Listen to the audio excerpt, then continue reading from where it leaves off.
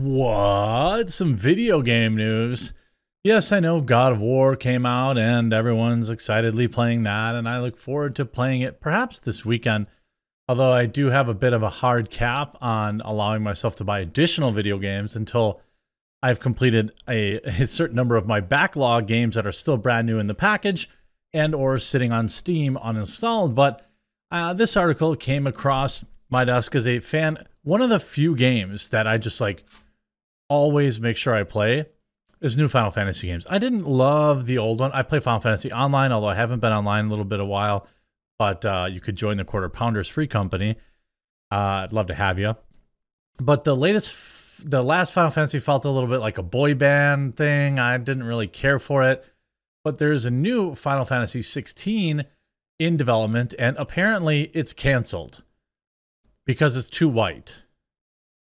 I'm not kidding. This is a real article. Before we get into that, I just want to shout out this video's sponsor, Meta PCs. Huge shout out to this video's sponsor, Meta PCs. Look, you've been around, you know that I've been talking about Meta PCs for a very long time. In fact, it's the primary computer I use. But it's not just because they're a sponsor. It's for so many more reasons. They have fully customizable, configurable PCs and all the hardest to find parts in stock and ready to go. They also have ready to ship PCs ready for you today. Here's a couple of reasons why I like Meta PCs. First and foremost, it's veteran ownership. Meta PCs is a veteran-owned business. One of Meta's owners has served both in Afghanistan and Iraq and received a Purple Heart for his service. Meta also employs military veterans in Meta's Operations Center and also provides systems to veterans going back to school to help them re-enter the workforce all across the United States. They offer financing. It has 100% US-based sales and support. And when you receive your PC, it's ready to go right out of the box. So you don't have to get complicated and set things up. You just plug it all in and you're ready to rock. And on top of that, Meta PCs is offering you, my viewer, a huge discount when you use the link in the description or you use promo code TheQuartering. If you use my code at checkout, not only do you save money, but you support my content and a company that will not bow to cancel culture. So maybe you're not ready to pick up a new computer today, but when you are, remember to go to metapcs.com and use promo code TheQuartering to support me and to save money. And everybody wins.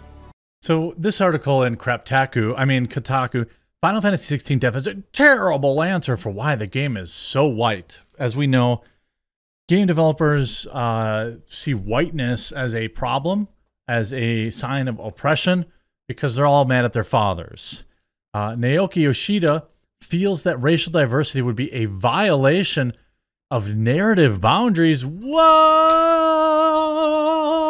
You know, these same authors, these same journals weren't whining about why Squid Game was so Korean. You know, I mean, for whatever reason, it's only a problem when there's quote-unquote too many white people. I don't know how many white people are enough white people or how many white people are too many. I assume more than one is too many, and I don't really know. 2 weeks ago, Square Enix released a new story trailer for the upcoming RPG Final Fantasy 16, probably the only reason I bought the PlayStation 5. That's my anecdote. There's just one noticeable problem. There doesn't seem to be a single non-white character in it. So IGN asked producer Naoki Yoshida about whether or not the game would feature any black people or other people of color. Unfortunately, his response made me go, yikes, in real life. Yoshida explained that the fantasy world of Valisthea, I'm probably mispronouncing that, was based on medieval Europe, and they wanted to limit the world culturally and geographically. The place was never going to be realistically as diverse as modern-day Earth or even Final Fantasy 14, he said. As if he was being asked to incorporate every race in the planet. Yeah, was it too much?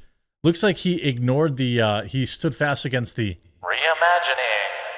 So, whoa! Rip headphone users. It looks like he refused to reimagine the game. Incorporating ethnic diversity into the town was important, and over-incorporation into one single corner of a much larger world could end up causing violation of those narrative boundaries we originally set for ourselves. So essentially what they're saying is, now again, let's just replace white with Asian. Shout out to all my Asian viewers. But unfortunately, I'm going to use you as an example here. I'm using you as a bit of a shield. If the author had said this story was based in Malaysia, or this story was based in Japan or China, and so and at the time there weren't a lot of whatever immigrants and this and that, and so we kept it true to the story. Or how about why aren't there enough white people in Wakanda? You know what I mean? Like, if you switch any other race with white, it sounds absurd. Why is there no white people in the black ethno-state known as Wakanda? Which begs the question, why did they enforce a whites-only boundary in the first place? I suspect this game will be the best-selling of all time.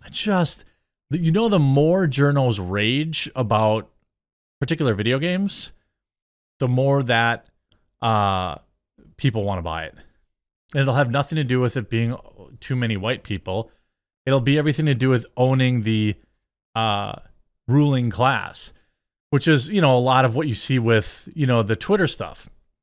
You know, with Twitter, you know, the removal of the plebeian or allowing the plebes to get their check marks. After acknowledging that the real world is more diverse in this town, he continued, "The story we are telling is fantasy, yes, but it's also rooted in reality. Which is it, Yoshida?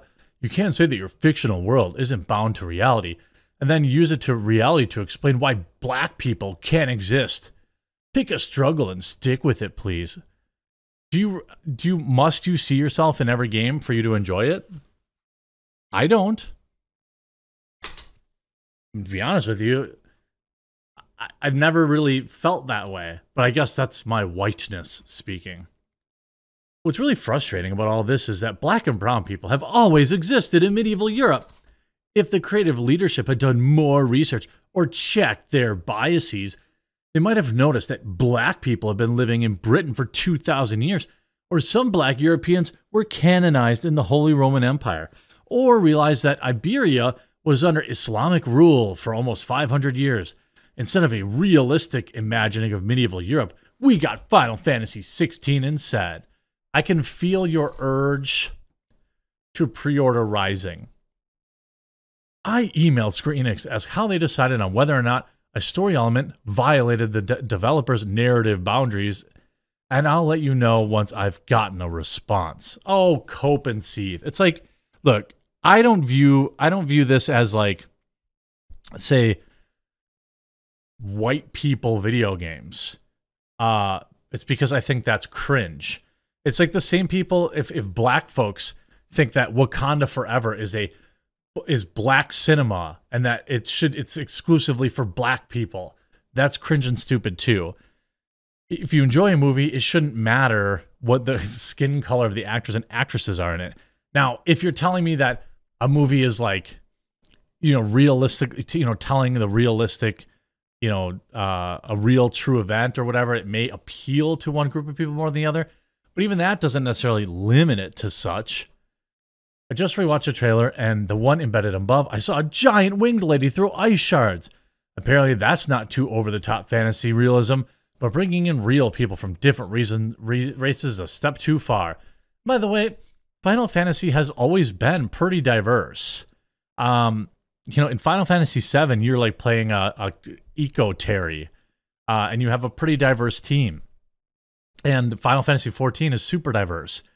It's like, why are you picking on this one thing? It's like, I look forward to the day when all these idiots have zero power at all, and it's getting close to that. So why did the developers decide to only include white characters in the trailer? Yoshida had an answer that sounds entirely like a non-answer. It can be challenging to assign distinctive ethnicities to either antagonists or protagonists without triggering audience preconceptions, inviting unwarranted speculation, and ultimately stoking the flames of controversy. I believe that the developers, you could tell I'm reading it in their name and their voice, can overcome that challenge without blowing up the internet. If a AAA blockbuster God of War Ragnarok can feature a black character as its main character in Norse mythology, then a totally made-up world can do the same. That's true. But it's an artistic choice, right? If they had made Final Fantasy all black, would you be complaining? No. We know that. The new quotes make me feel very cynical about Yoshida's comments from a previous interview. In August, he said that he wanted to revitalize the Final Fantasy series, which had become mired in its own long-standing tradition. In terms of whether Final Fantasy is successfully adapting to industry trends, I believe the series is currently struggling. Don't care. I mean, I think the series is struggling probably in different ways, but, you know, I'm 100% down with buying this game. I was going to always buy it anyway. But yeah, cope and see. Also, can brother get a new Dragon Quest game? What's going on with the Dragon Quest series? Can I get a new Dragon Quest game? Anyway, I hope you enjoyed this video. If you did, leave a like on it. Make sure you click that thumbs up button, and we'll talk to you again real soon.